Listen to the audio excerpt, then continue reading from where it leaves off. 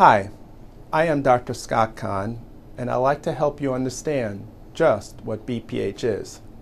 In simple terms, it is the continued growth of prostate referred to as enlarging prostate or benign prostatic hyperplasia or BPH. The prostate gland is responsible for male sexual function and reproduction and typically grows during two specific periods of time throughout a man's life.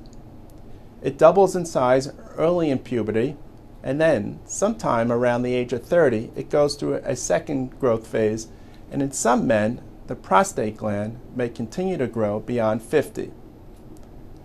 The cause for benign prostatic hyperplasia or BPH is unknown, but studies have shown that 50% of men over the age of 50 have an enlarged prostate.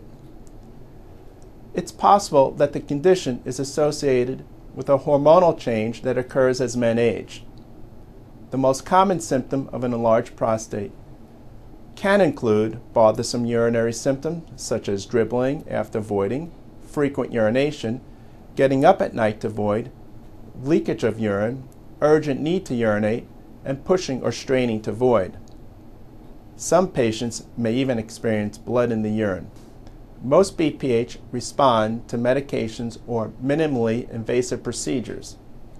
Minimally invasive procedures include microwave thermotherapy, laser vaporization of the prostate, or TUNA, T-U-N-A, transurethral needle ablation of the prostate. All of these procedures can be done in our office under IV anesthesia without pain or discomfort.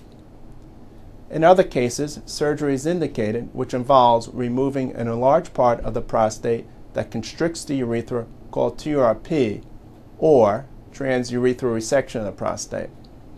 I invite you to explore our website and see some of the great treatment possibilities, or better yet, make an appointment to see me to discuss your options in person.